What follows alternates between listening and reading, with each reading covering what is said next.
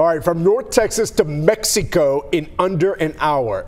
It sounds like something way off in the future. But Chris, it is actually a lot closer than you might think. Here's Eric Alvarez.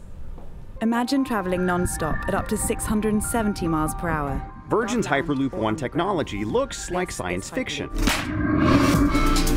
But the transportation tech actually exists today. When an electric current passes through it, using electromagnets to propel passenger capsules faster than planes fly through the air.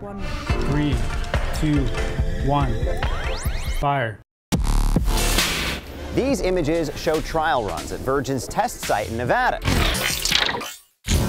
Now the company wants to bring the real deal here to the Lone Star State. They have written a letter to the governor. The Regional Transportation Council discussed this futuristic tech at its meeting Thursday in Arlington, anticipating Virgin Hyperloop One will request a partnership to build a certification facility here. We are going through a process to see where in our region may be locations. It's all still in the early stages, but if meetings like this one greenlight the project, a trip through Texas might never be the same.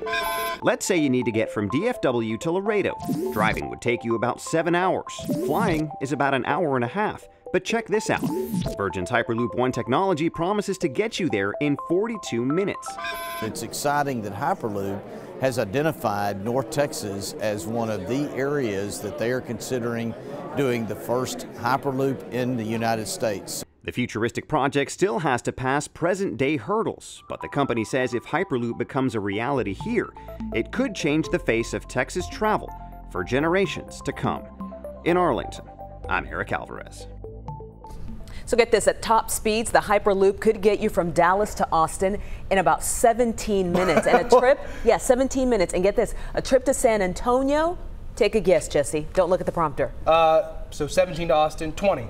Not bad, 25. 25 minutes, wow. You know, can you imagine like grandparents living in Laredo, being able to shoot up here, see the grandkids in 20 minutes, you know, an hour, and go back home same day? It would be fantastic. The world is getting smaller and smaller, isn't it? It really is. It really is.